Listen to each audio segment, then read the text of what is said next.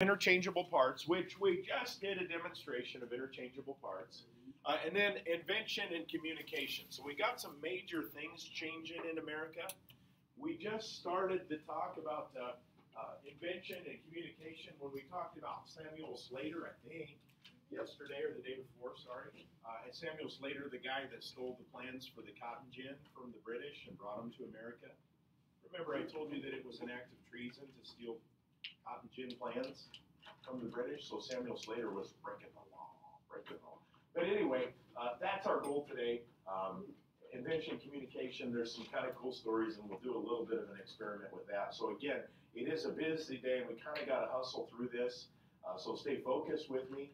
Medal Winner Monday, I don't remember who it is, but one of you volunteered for Medal Winner Tuesday, actually. It'll be you guys. So good. So, and then continue working on your study guide. Your test is like one class period away. So we should be able to do today, and then one more class period, and we'll finish up chapter 11. And your test is 9, 10, 11, which means it's common. So I'm moving into this part. Going? Yes. I have a bit of an issue. Of course you do. Just a bit. Since I'm an absolute speed demon, one of the pens couldn't handle the speed. It kind of. You did not break my pen. Are you serious? Here, fortunately for you, I have some replacement parts back here. You fix it here. Here's a fresh one. Fix it so there's 6 full sets. Okay, throw that away because you'll make a mess. Okay, so we were here. We got to this point the other day. Early industry and invention, I think, yes. And we talked really briefly about someone was a cobbler. Who was a cobbler? Someone that made shoes. Yeah, who was my cobbler in this class? Raven was the cobbler, and Raven figured out. Raven was the cobbler, and Raven figured out that you could hire like a well-trained monkey to do the parts. It's just that it was a lot of work for you to do it all together. So you basically created a factory instead of doing all the work yourself. And then with invention like Elias's Howe's sewing machine, we make the process even easier to the point where instead of going into the cobbler and it takes potentially weeks for me to get a new pair of shoes when it's just Raven making the shoes. Now, Raven's got workers in her factory that are cutting out the soles and stitching them together using the sewing machine. And now all I got to do is come in and she looks at my feet and says, oh, you're an 11 over there on the shelf, just like we do today. So when you go to the shoe store, there is an expectation that when you go to the Nike store, they have your size. They might not have exactly the model that you want. It might be sold out of it. But there's plenty of size 9s and plenty of size 10s and plenty of everything because they're mass manufactured in some factory, probably in Nike made in China, I think. I don't know. Who cares? But anyway, we began building our own factories because people like Samuel Slater steal the plans for spinning mills and bring them to America. And I think it's hard for me because I've been through this class now 7 times. I forget where we were. And each class is a little bit different. Some classes didn't even get to Samuel Slater. So if you're watching the video that I'm recording right now and we hadn't gone over this, I'll come back and hit rewind on that when I have time when I'm back with you. But I know some of the classes did. So this guy comes to America. He builds our textile mill, our first textile mill in Pawtucket, Rhode Island, using the factory system. It's horrible work. It's dangerous work. It's unskilled work. You don't have to be very good at anything to work in this factory. In fact, the vast majority of Samuel Slater's mill workers were girls around or under the age of 14. Remind me why Slater was interested in hiring young girls rather than maybe adults. They weren't doing anything. Yeah, they got nothing better to do. And it's better if a 14-year-old dies than a wife. Okay, good. So if you couldn't hear on the video, they got nothing better to do. And a 10, 12, 13, 14-year-old girl on the farm, and they're not really out helping Dad all that much. Dad's using the boys for work on the farm, and Mom doesn't need help doing the chores around the house. So the girls are sent to the factory where they make a little bit of money, and these factory girls are taken advantage of. So Nate's second answer was, because they're expendable. I don't think that's the word he used, but nope. If a 12-year-old girl dies, well, she doesn't have children to raise and a husband to take care of.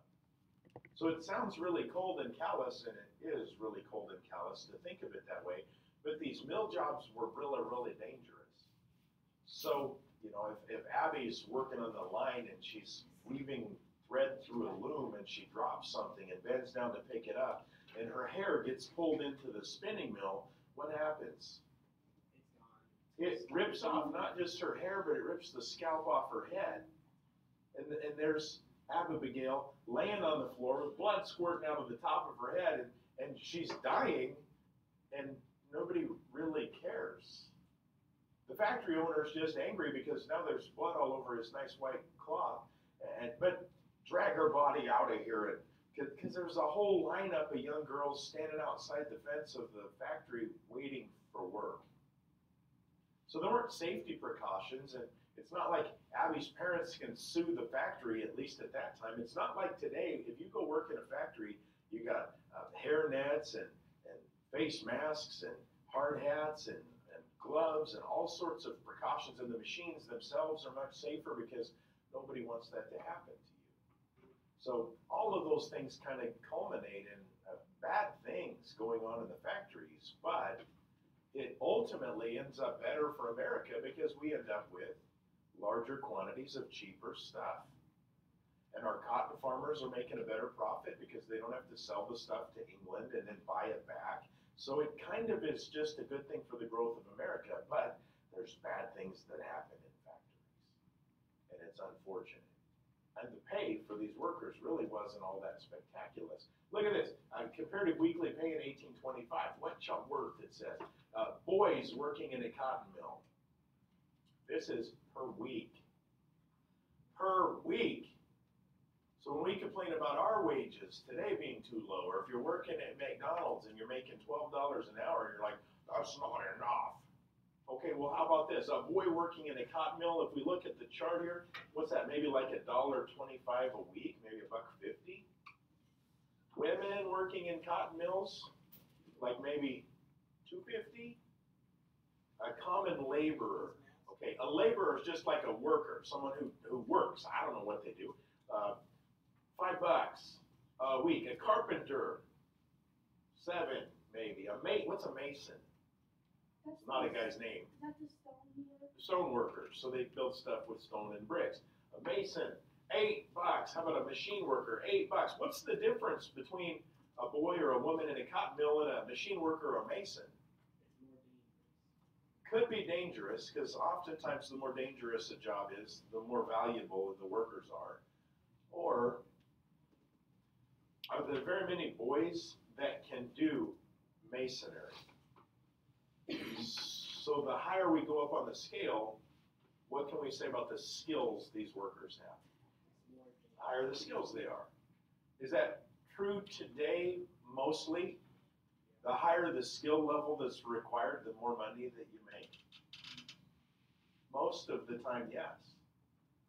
So a brain surgeon probably makes more than the guy that's working at the window at the the drive-through at McDonald's. Does it make sense that the brain surgeon makes more money than the drive-through window lady at McDonald's? Yeah, of course it does, because it takes a lot of skill and it took a lot of education, it took a lot of hard work to get there. What kind of skill does it require to work at the drive-through window at McDonald's? You have to be nice, and you have to be able to run a cash register, and even that probably kind of takes care of it. I don't know. I'm going to guess the machine probably tells you how much money to get back. And even then, most people probably pay with a debit card. So you just stick the card in and pull it out and give them it back, and you say, thank you for coming to McDonald's today, sir. You don't really need that much skill, but when I had surgery on my neck, do I want a neurosurgeon or the person working at McDonald's? Of course, I want the neurosurgeon because there's a lot of stuff going on here. So skill makes a difference. Now, when we look at these skills, it's kind of cool. I have another chart here that talks about comparative wages.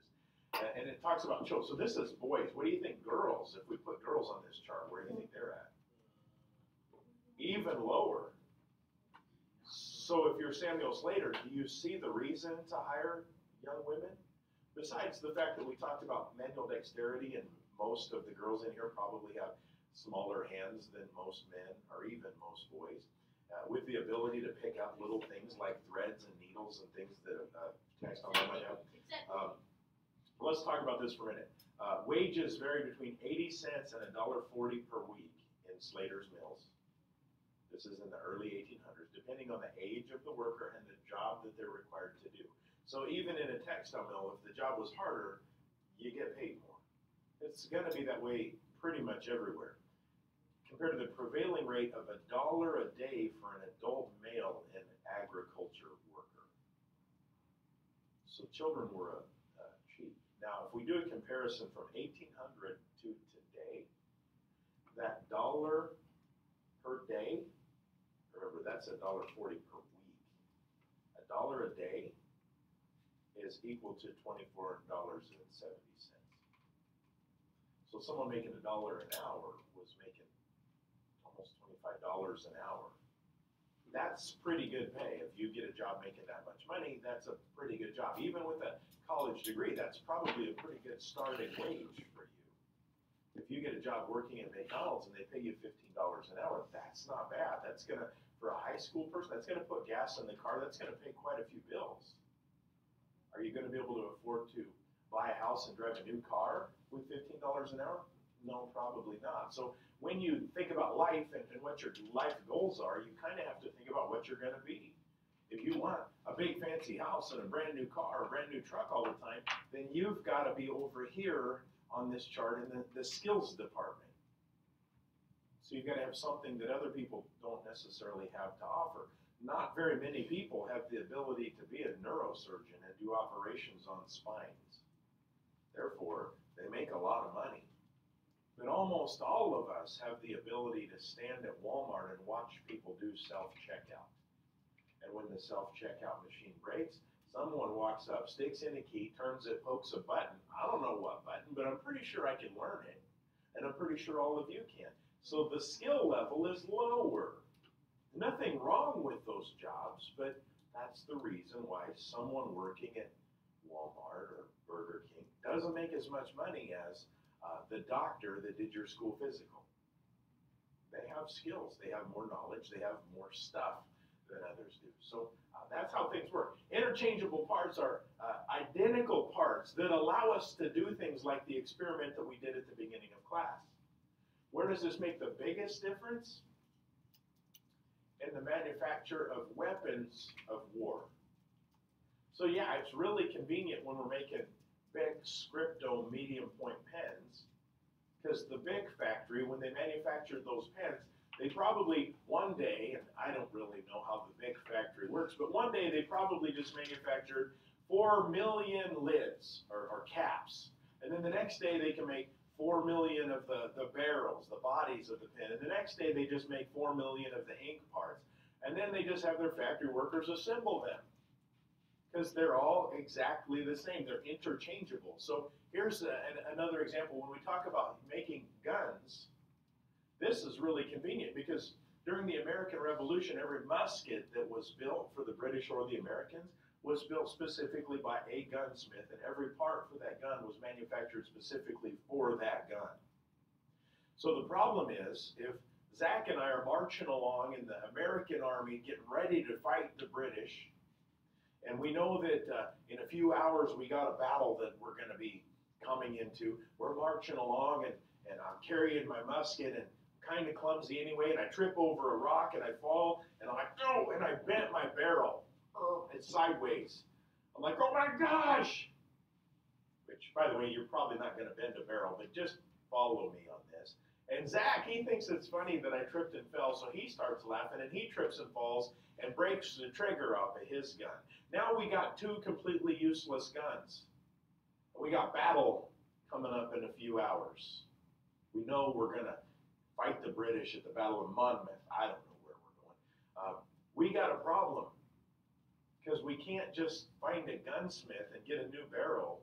I can't just find the supply officer and say, hey, I need a new barrel, because that barrel was made specifically for my gun. And Zach can't just say, I need a new trigger, because that trigger was made specifically for his gun. But if we fast forward today to modern times, and there's a Ukrainian soldier marching along, and he falls, and he breaks his barrel, and his buddy laughs at him, and he falls, and he breaks his trigger, and they're getting ready to fight against the Russians, maybe within hours. Because their parts are interchangeable, what's at the very least, what can they do? If there's not a supply truck somewhere nearby. Yeah, I'm going to take the barrel off of your gun because it's still good and put it on mine. So now I have a gun that works. You don't. So I'll just use Zach then as a shield. That's not nice, is it? I could pick you up and like hold you like a shield. Anyway, but so the parts are interchangeable. If we have 10 broken guns, I bet you we can make one good one out of them. So it makes huge improvements in life. We got some improvements in transportation. Look at this. This guy, Robert Fulton, invents a steamboat called the Clermont. Steamboat Clermont. On your chapter 9, 10, 11 test, it's going to ask you about these inventors and inventions. You have to connect Steamboat, Clermont, Fulton. It could go a whopping 150 miles upstream, bless you, in only 32 hours. How long did it take you in a car to go 150 miles? Depends on what kind of road you're on, right? But 3 hours, maybe? Probably not even that. If you're on a highway going really fast. Do the math here, geniuses. 150 miles in 32 hours. Approximately, how many mph are we going? About 3 miles per hour. You want to see how fast the Clermont could go? Wow. My wife would be impressed by that. Not, because she drives really fast.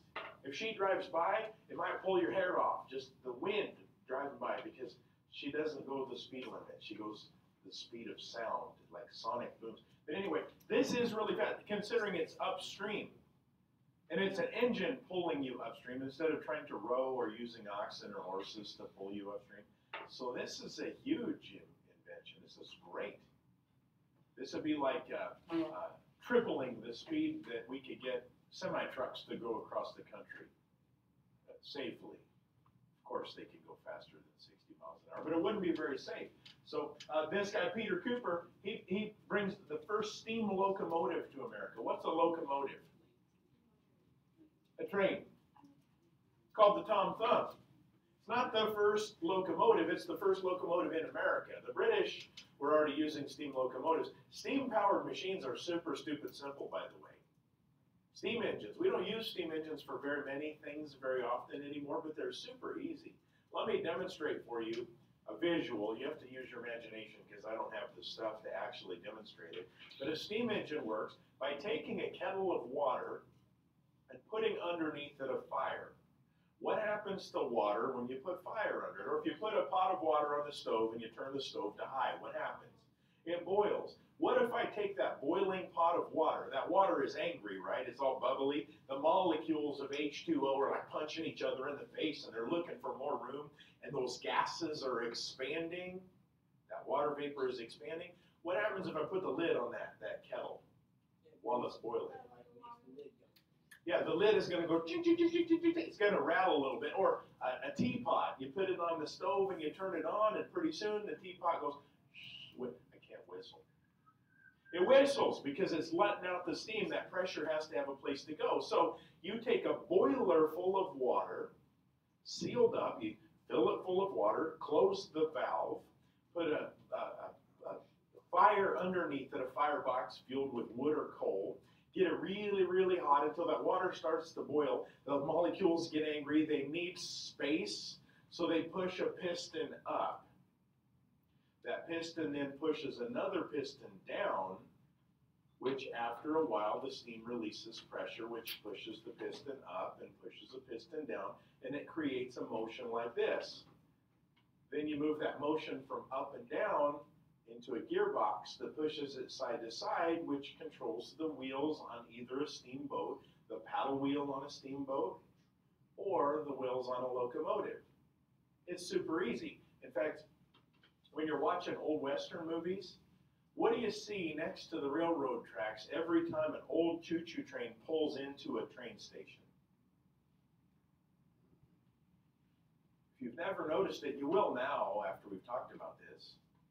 There's always a water tower, a big wooden water tower, right next to the train tracks. Why do you suppose that is? They got to refill the boiler. They got to get it hot again. Because as that boiler is, or as that train is moving down the tracks, it's releasing steam. In fact, as you see in that old Western cowboy movie, the train going down the tracks, it looks like there's just tons and tons of smoke poofing out of that thing. It's not smoke. Well, some of it is. Most of it is water vapor. It's steam released from the boiler. So over time, you've got to refill those boilers. Super simple. This is a picture of what the Claremont looked like.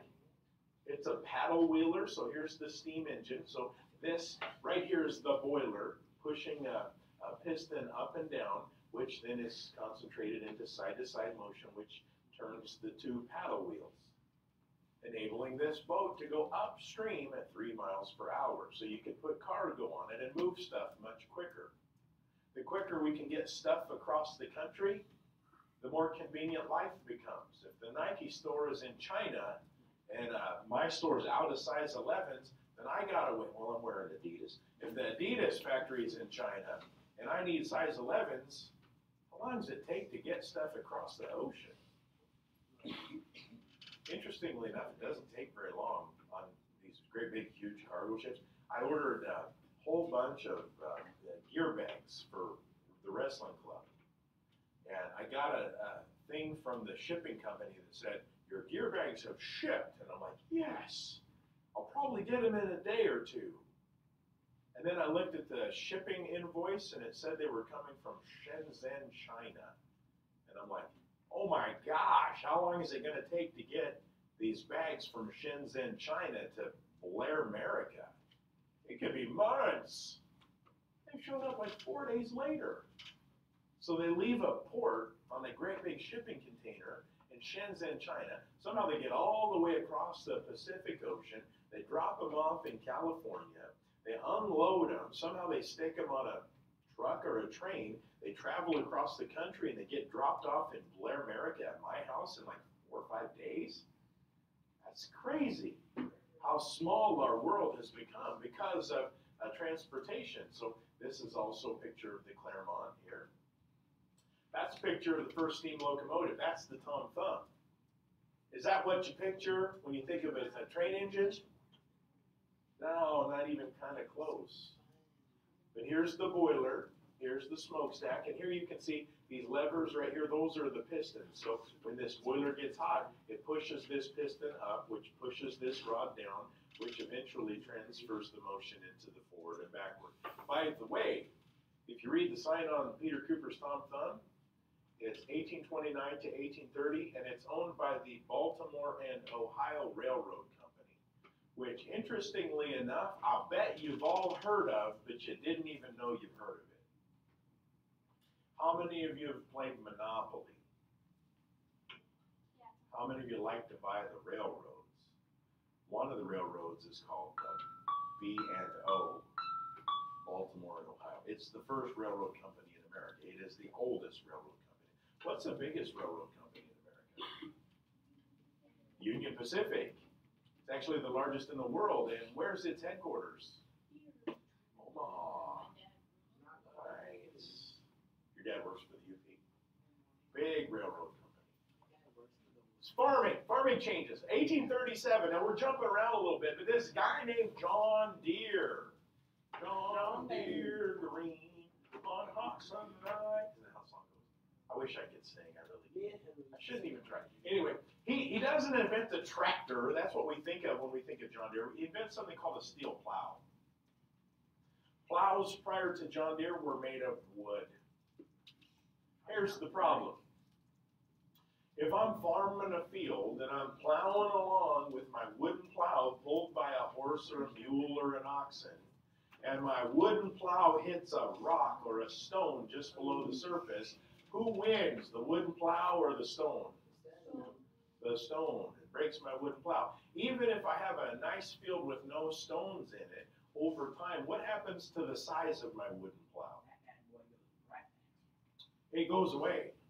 It's like if I take a block of 2x4, you can all picture a block of 2x4 in my hand right here, and I hand it to one of you, and I give you a block of sandpaper in the other hand, and I say, here's what I want you to do. All 70 minutes of class, I just want you to take the block of sandpaper and the 2x4 and rub it together like this. Just rub it and just do this. By the time the class is over, what do you got in your lap? Dust. Pile of dust. And what's happened to the size of my 2x4? It's a little smaller. And if I do the same thing with the next class and you rub it, next person rub, by the end of the day, my 2x4 is a little smaller. And then we do that again and again and again and again. After 2 or 3 or 4 weeks, what happens to my 2x4? It's gone. Now, if I take a plow that's made of steel, it's much more expensive and it's much heavier. But when my steel plow is going through the soil and it hits a stone or a rock, who wins? Steel, unless it's a boulder that's huge. The steel plow just goes kerplunk and the stone comes out of the field and you pick the stone up and you carry it over and you build a fence with it. So this is great. Does steel eventually wear down? Over time. Yeah, but if I gave you a piece of steel and a piece of sandpaper by the end of the period, what's going to happen? Almost nothing. It's going to be scratched up. In fact, it might get shiny. You're going to polish it with that sandpaper. But over years, of course, we're going to be able to wear it down, but not near the speed of the wooden plow. This guy, Cyrus McCormick, what a cool name. He invents a machine called a mechanical reaper. You've heard the word reaper before. Where have you heard the word reaper? The Grim Reaper. When you picture the Grim Reaper, what do you see in your imagination, in your mind? A dude with a scythe or a scythe, S-Y-T-H-E. It's pronounced scythe or scythe, either way. It's the thing, if you can't picture it, it's a long wooden stick with a great big curved knife on it. And he's wearing a black robe with a hood, right? Can you see the Grim Reaper's face? No. No? If it is, like just bones. What's the Grim Reaper harvest? Souls of people. Okay. That scythe that he uses is a reaper. So back in the old days, before we had machines that did harvesting for us, farmers literally would walk through their fields with that scythe or scythe that the Grim Reaper is holding, and they would swing it through the air. I know that those of you listening to the video can't see the motion I'm making here, but I'm swinging my body from side to side, holding the scythe that the Grim Reaper has. And as I'm doing that, it's just cutting the wheat or the oats or whatever the crop is. And then behind me, my wife and my kids, because it's harvest time, everybody's in the field, they're bundling it up into piles. Can you imagine the difficulty, the hard work that a farmer had to put in to do this all day long? And harvest time for wheat is July, so it's hot.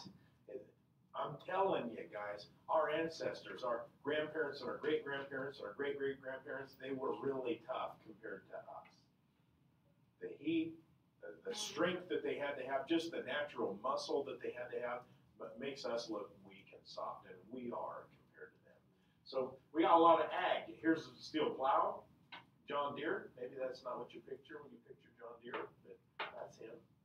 Cut plowing times in half. You could go a lot faster. That's what it looked like. Nothing like a plow looks like today. Here's Cyrus McCormick, and here's his mechanical reaper. So you got a horse that's pulling this thing along, and this wheel then lifts up the blades of, it appears to be wheat that they're harvesting there. And then as the horse is pulling the thing forward, it's mechanically driving a blade that's cutting the wheat close to the ground level.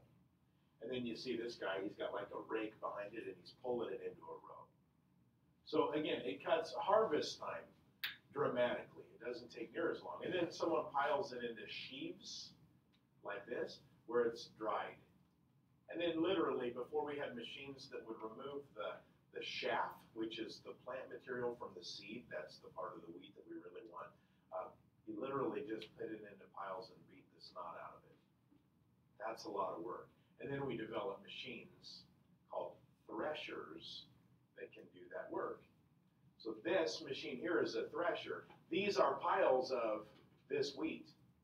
So you load this up on the wagon after it's dried out, and you put it in these big piles, and then you run it through a thresher. The thresher, you drop the wheat into, and it's beats the stuff up by itself and removes the seed from the plant material, and it kicks the seeds out, and then you scoop them into a wagon or into bags, and that's how you sell your wheat. The problem is threshers were so expensive that individuals couldn't own them.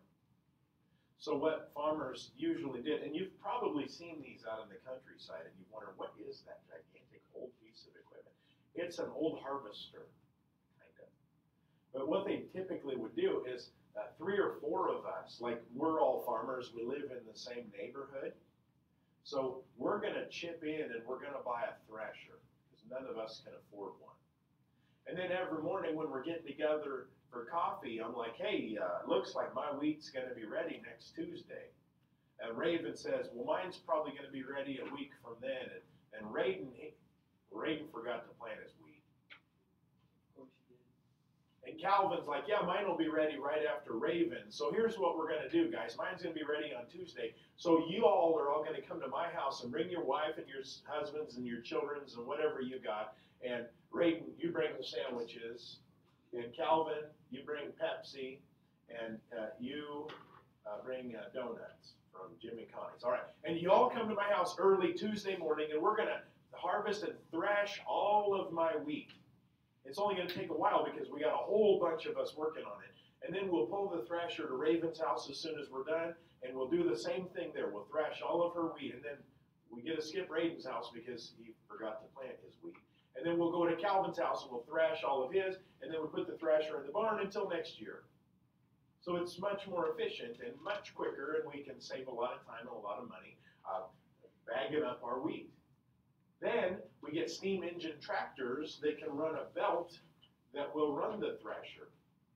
So these huge piles of wheat are threshed into grain relatively quickly compared to today, where we have machines that look like this, or in the 1950s, the bottom right-hand corner. Look how small that is compared to this. Are there as many farms today as there were 100 years ago? Interesting statistic. In 1900, about 93% of America's population were involved in agriculture. Today, less than 3% of our population grow all of our food.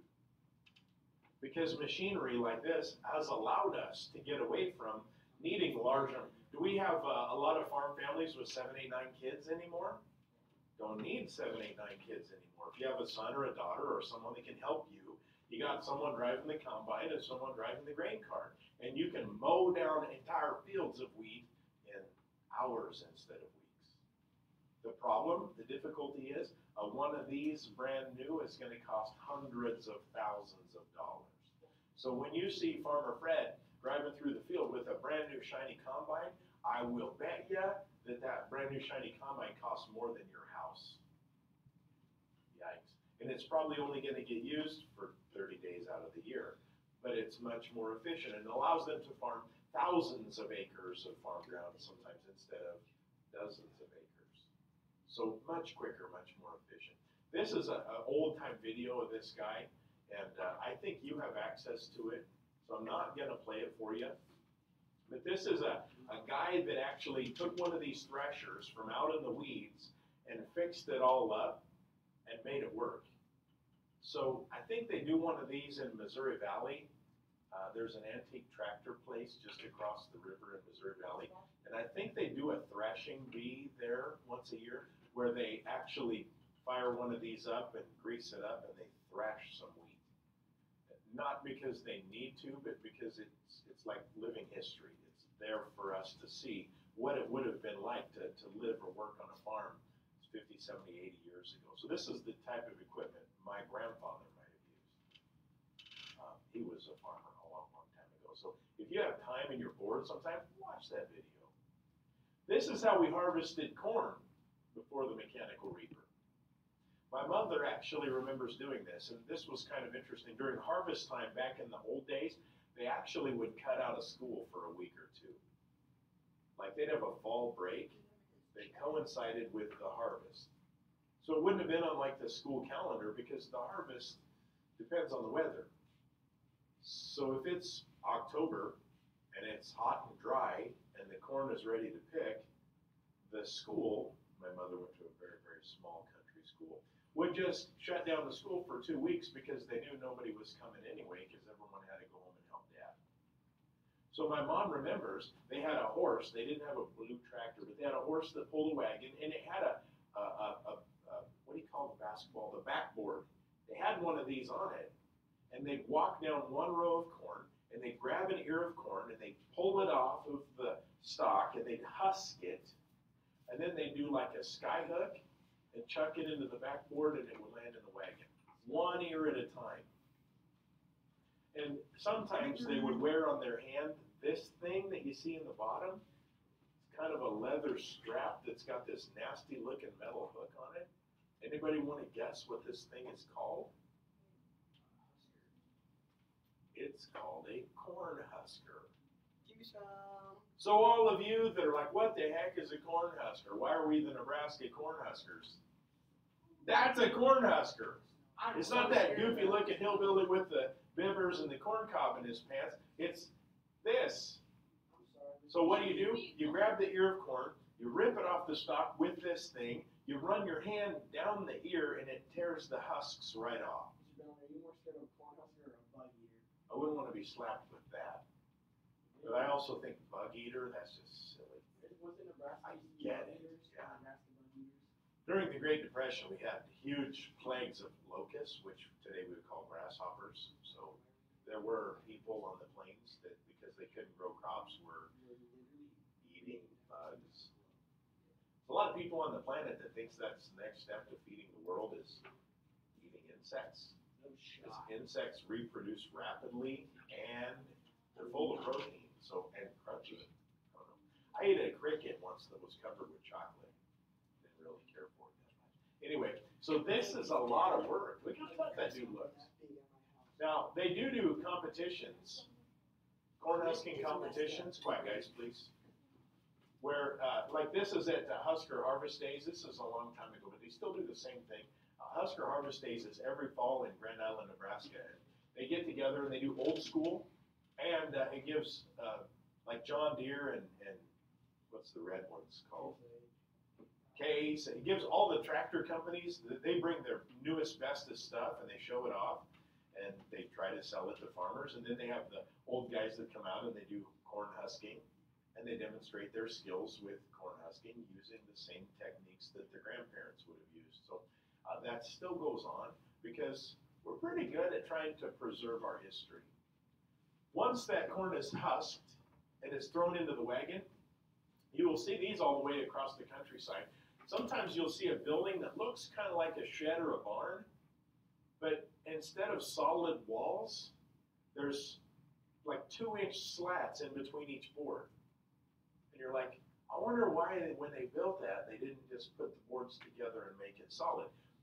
Because it was originally a corn crib. So they pile all their corn in there. In fact, in this picture, you can kind of see the corn is up in there. That's where they dump it all. And then as they need it, they pull it out. Why the slats? Because it allows air to flow through to keep the corn dry on the inside. Then they pull it out. So you got the farmer here, and this is called a sheller. He's got it hooked to a little gas-powered engine. It runs the belt. Or you could have your son or your daughter or your wife cranking this handle, and he's dropping corn into the thing, and it's taking the kernels of corn off the cob, dropping it into a bucket. So if he knows this morning I got to feed the pigs, and the pigs need a bushel of corn, this bucket might be the size of a bushel. He shells a bushel of corn, he carries the bucket over to the pigs, and he feeds the pigs. Today, most of the time, we don't harvest our corn on the ear. We harvest it, and the combine takes the kernels off of the cob for us, and we just put it in a grain bin. This, in the bottom, is the same thing as this. It's just much bigger. And again, probably, unless you're a really big-time farmer, you're probably going to share a sheller with a neighbor. So you can see here, this guy's scooping the corn from his corn crib. It's going up a little elevator here. It's getting dropped in. This thing is blowing all the cobs over into this pile, and then the corn itself is dropping out of this little thing and coming up here and probably dumping into a wagon. So much more efficient. We keep developing machines that allow us to get better at what we do. A combine that harvests corn today is better than a combine that harvests corn 20 years ago. Way better than one that harvested corn 40 years ago. They get bigger, they get faster, they get more efficient. So farmers can farm more land in less time. So eventually we'll end up with many fewer farmers because of that. Here's a video of a sheller actually working. I don't know if I can get it to play from here. This is actually kind of a cool one. What time does this class get out? 16? Okay, we got time to watch because this is how a sheller works. And I'll FF a little bit of it. I'll fast forward a little bit of it because we don't need to see all of it.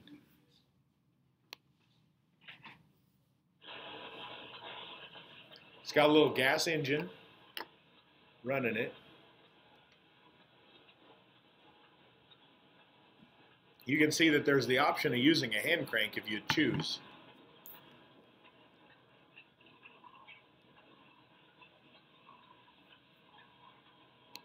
Only problem with that, you better be careful how far into that thing you stick your hand. But that's pretty efficient.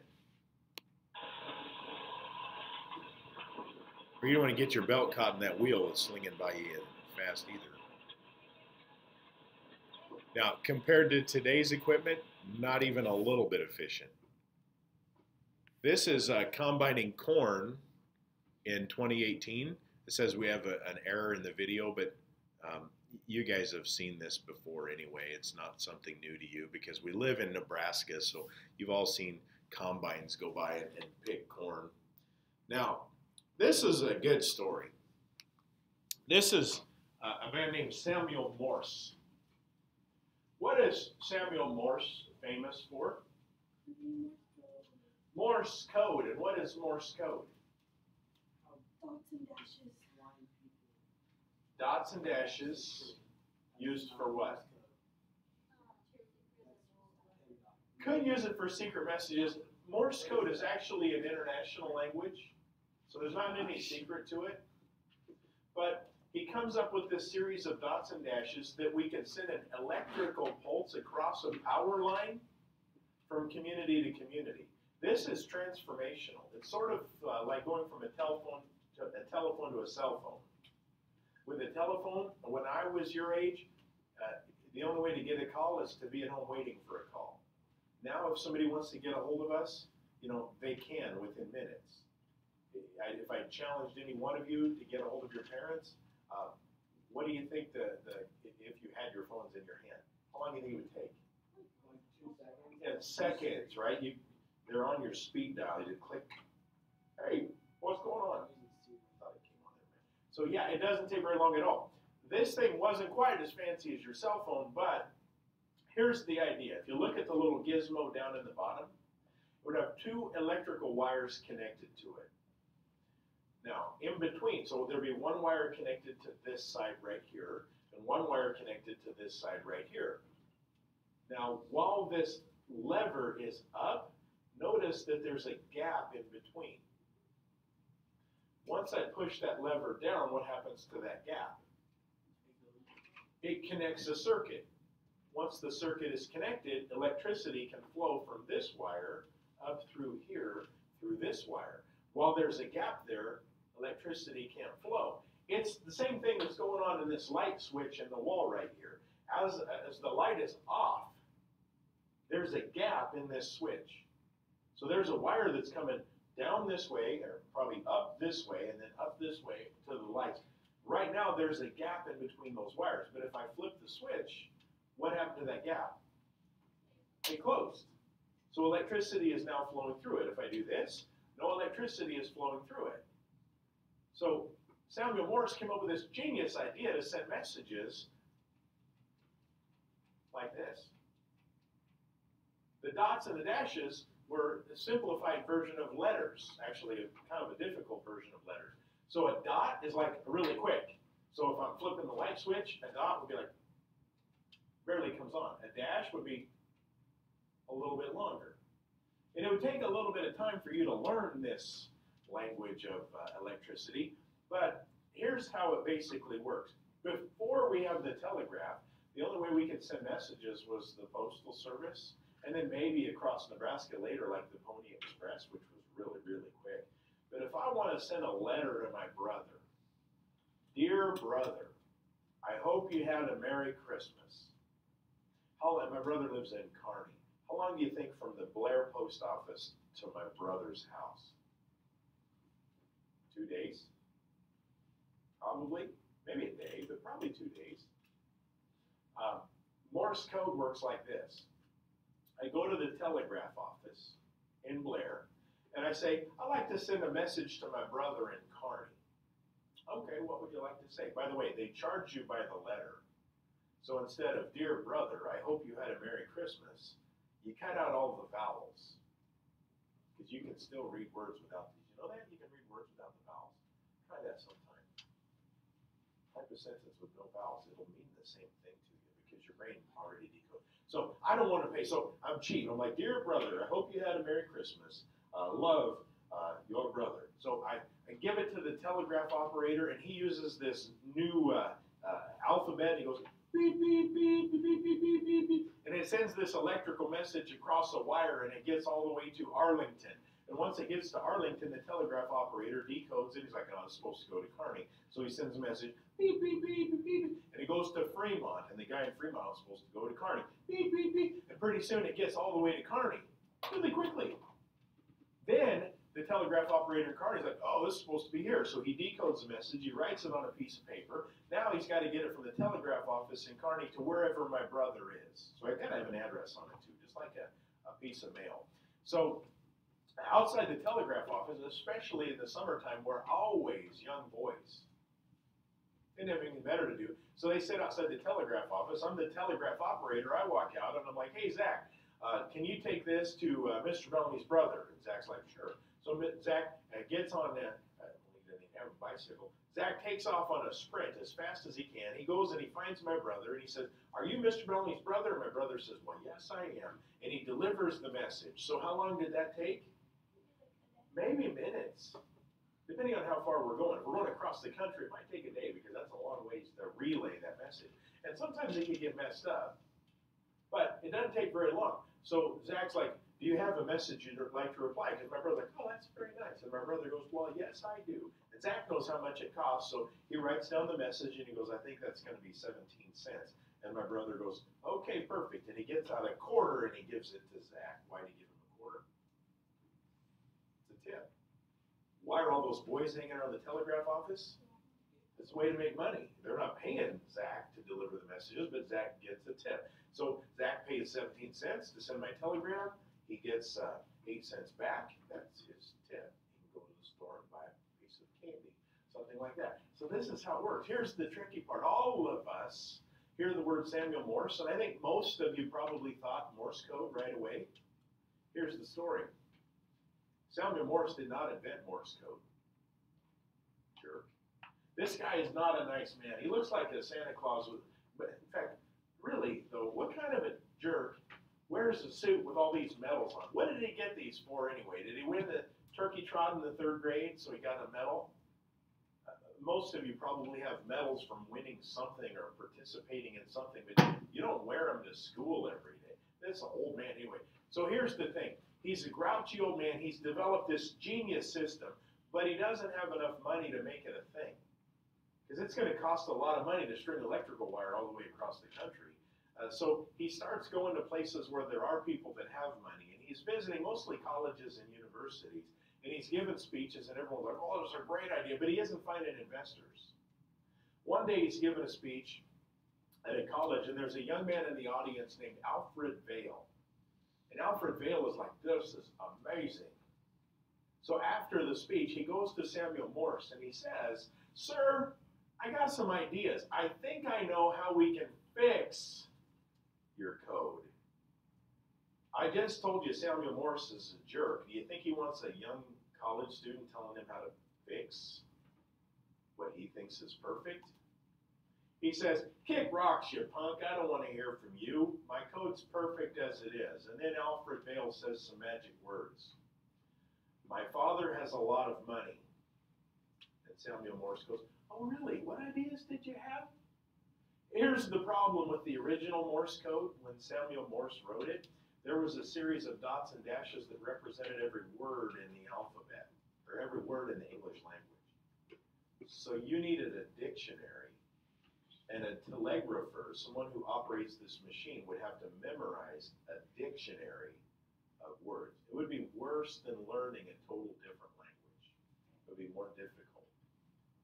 So Vail says, why don't we, instead of assigning dots and dashes to every word, assign dots and dashes to every letter, because then you only have to memorize the letters of the alphabet. And Vail is like, okay.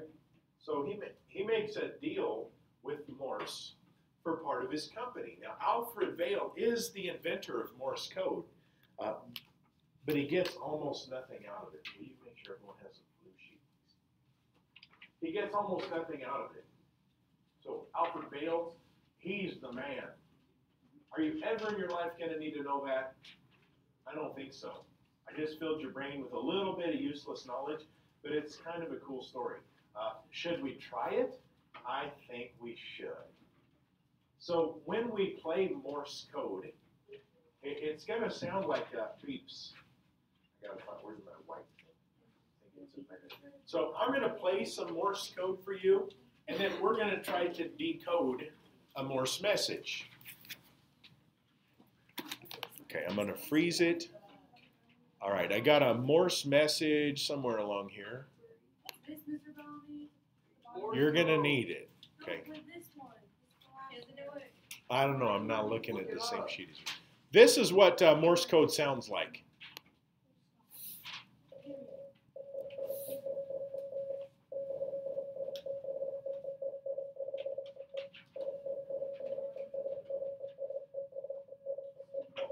So I just sent you a message. All right, nobody got that. Can you tell a little bit of a difference between a dot and a dash? Thank you. A little bit? Okay. Morse code looks like, not that, wrong one. Morse code looks like this. So you guys are purple 1. What I'd like you to try to do is to see who can decode this message the quickliest. A slash separates words. So you're looking at dots and dashes, and every time there's a slash, it's a different word. I got a dum-dum sucker for the winner, whoever's quickest at getting the grade. And you have to have it written down. So do your best to try, written or typed. You have to figure it out. And you can't cheat, so don't go into Google and look up Morse code translator and just type in dots and dashes. You actually have to do it. Don't write on my blue sheet because I need those back. If you've written on it, that's fine. Just erase it. Every class has a different message anyway. And I'm picking those up, so write it on scratch paper or in your agenda or something. Winner gets a dum-dums. I'll even let you pick your flavor of dum-dum sucker. And everybody loves dum-dums, so don't pretend you don't care.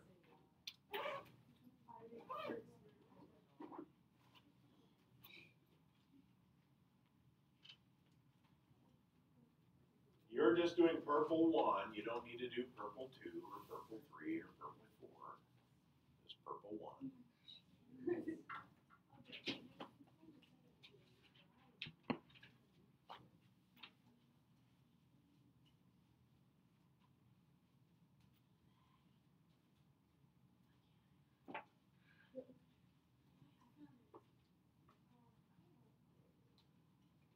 Oh, Lainey's pretty fast. I don't know, maybe you can catch her.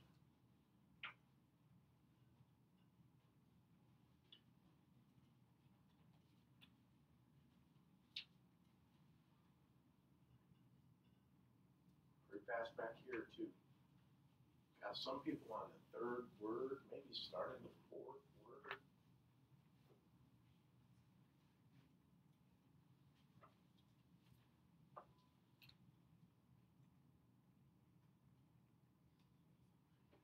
You guys are pretty good at this, actually. It's kind of frustrating, but if you memorize the alphabet, you probably could fly through this.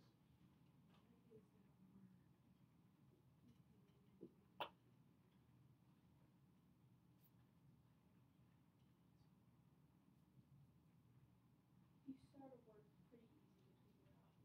Yeah, sometimes once you get the first couple letters, it just kind of falls into place. But then once you start seeing the sentence come together, it really makes sense and it's pretty easy.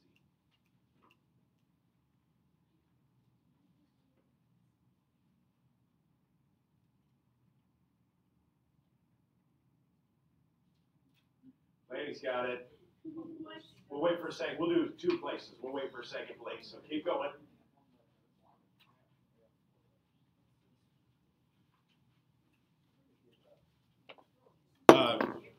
How about maybe I need to ask Blaney, do you believe that statement to be true or false? I think so too.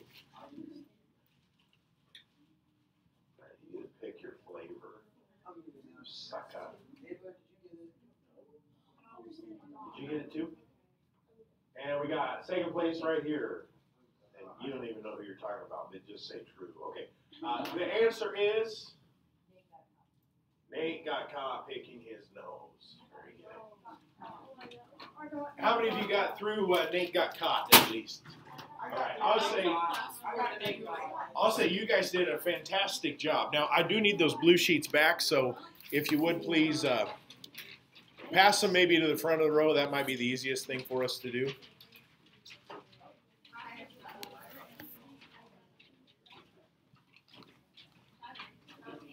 So you guys mastered Morse code already. Pretty easy.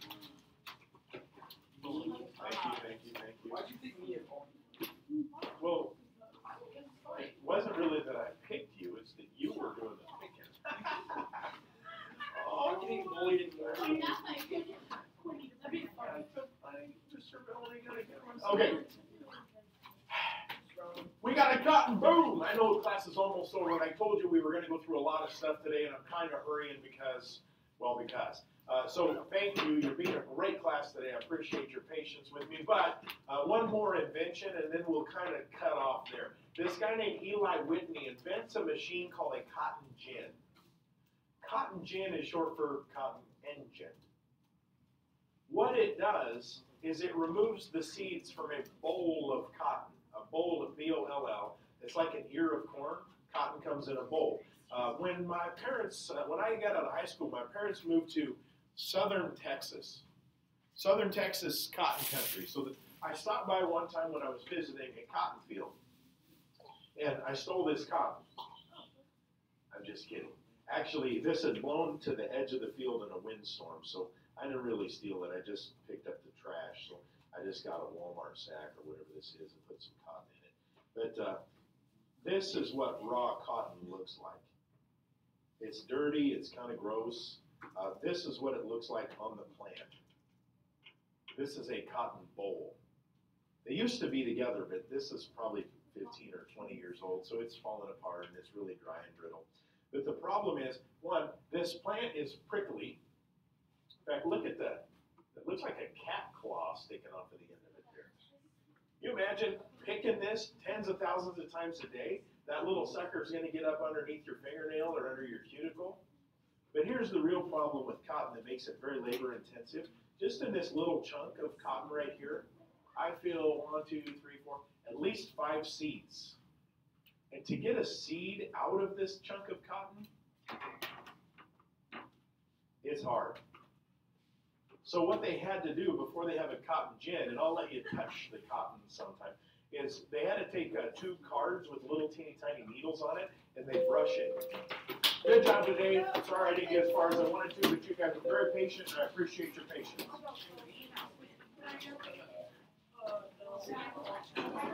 Score by 1.